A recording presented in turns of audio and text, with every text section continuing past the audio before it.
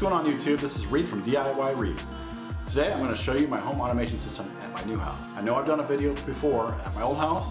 Now it's time to show you my new house. I've added more items to my home automation stable. First off, I wanted to get into why I chose Smartthings for my home automation hub.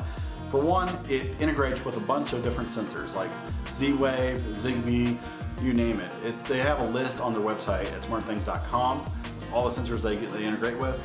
They even integrate with things that aren't on that website. You just kind of go through their community and check up on their forums. The community is great there. They can explain how to do things. They even write their own little apps on automations that go on. I use quite a few of them. We'll go through a few of those in this video. Another reason why is it was probably the best priced and the most expandable one that I could find and easy to use. Biggest thing is an Android app or an iPhone app. What's really nice about the Smartthings Hub is you can have a bunch of different programs running. You can get alerts, like I have an alert that alerts me when my garage door opens. I've got a sensor on my garage door that as soon as it opens up, it sends me a push notification to my phone, my wife's phone, saying, hey, your garage door just opened. I also have a door lock with a keypad, so I have a bunch of things in there I have my own code for myself and my wife. My wife's family has their own code. My family has their own code. And even when I want to get down to nitty gritty, I can give one to my friends and it'll alert me based on the code, hey, so-and-so unlocked your door. So that's a really nice feature. You can even go down to the point of, say you had a cleaning lady come in. The cleaning lady's coming on Tuesday from between 8 a.m. and 5 p.m. every other week. You could have that only activate between those times. You can even do a burner code. So say I had a friend that was like, I need to get in your house for something real quick. So I can go ahead and text them the new code that I gave them, and as soon as they use that to unlock my door, it burns it so that once they lock the door, it's done. They can't use it again. I have a water sensor in my sump pump basin, so that way if the water level ever gets too high where my sump pump quits, it'll alert me that it's getting overfilled and it gets wet. I have a GE light switch that's really nice. It turns on my outside lights. I have it turn on at sunset and then I have it turn off at sunrise. So that's super nice because I don't have to deal with any of my outside lights. So if it's dark outside and I come home, the lights are already on. If we're on vacation, the lights come on and turn off when they're supposed to be. I can even set it to be like 20 minutes before sunset and 20 minutes after sunrise if I want to get down to that. It's great. It's a nice function, it's a nice feature. I have a few door sensors so I can tell when a door opens. One really cool feature is if you have kids, I saw this on the forums. If you have kids, someone put their Z-Wave sensor, door sensor on the freezer.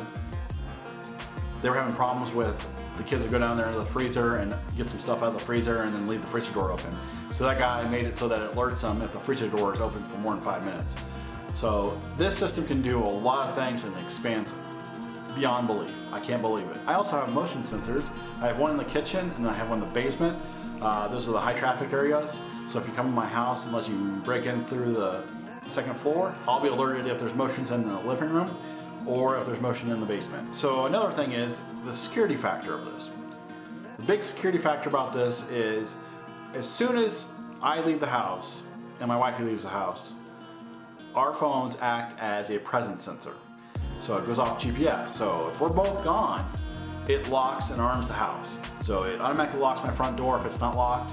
It alerts me if my garage door is still open or any other door that I have in the house, so my back door. And as soon as it senses motion or if a door opens or a door unlocks, it'll alert us and say, hey, there's a problem. Another thing that's really nice is they sell little presence sensors that you can buy on Amazon. So that way when our daughter gets a certain age that she can leave the house and come back home from school or so, it'll, instead of having a phone on her, she can use that as a presence sensor. So it'll alert us, hey, our daughter has come home, or hey, our daughter left the house. Yeah, I know, big brother, huh? I also have outlet switches.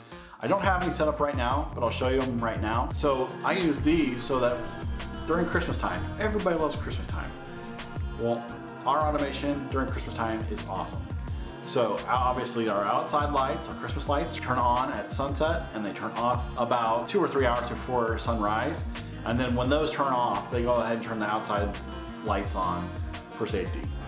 Now also another thing is we put in 2 Christmas trees at our house, and we've got some lights that go over top our mantle on our fireplace. My wife has a little village with a bunch of lights, Christmas village, and so we go ahead and have those turn on and off with automation.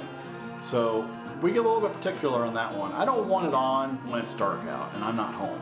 So if no one's home, I don't want that stuff on. I just get a little bit scared about fire or anything. You never know with these Christmas trees. So what I did is, so as soon as it senses motion, after sunset, it turns on all those outlets. Now, it turns them all off at 10 p.m. We go to bed about 10 p.m. We don't leave them on after 10 p.m. So it turns them off at 10 p.m. One thing I did change this year, well I'm going to change this year, since it's not Christmas yet, is I'm going ahead and turn them off at sunset minus probably 3 or 4 or 5 hours. That way that time changes, so that way if someone's watching the house or whatever, they don't like a Home Alone where he's like, oh, at 10:05 and the lights go off. So that way it changes every day due to sunrise. So other than that, that is basically the gist of my home automation setup currently. Now, I'm always looking to add to it. There's so many different things you can do. I'm gonna eventually grow my home automation setup. I'll keep you guys informed. I definitely want to do some more videos on different installations. I did do the GE light switch installation. I wish I would have got that on video. It was a little bit complicated. I know it's probably searched about a lot. It wasn't as difficult as I thought it would be, but I'll go ahead when I buy another one, I'll go ahead and film it for you guys. It's not too bad. One thing I also want to get invested into is the blinds. So our living room is backed up to the sun. So the sun, when it rises, it goes through the living room windows. So what I really want to do is, as soon as sunset happens, I want the living room windows, the blinds to open up if we're home. I haven't looked into that yet, but they do have some cool setups. Z-Wave has quite a few, and I'm excited to try those out. I'd love to chat with you. I'm a real social guy, so go ahead and follow me on Instagram and Twitter at @DIYReid. And leave me a comment down below if you have any questions about what I went over. Share with myself and my other viewers what your home automation system consists of, or anything that you enjoy about your home automation system. Hit the like button if you really like the video, and go ahead and subscribe for videos like this. I promise you, I'm going to start uploading videos more and more. I'm trying to devote more time to this. I really want to hear from you guys. One last thing, I purchased everything that I have with my own money, but I'd also like to thank Smartthings and Z-Wave for their support. Z-Wave is going to have a blog about everything that I've kind of discussed here, and a little bit more about my home automation system and how I grew to what I wanted to do with my house and the automation setup. So look for that on Z-Wave's website. Other than that, see you later.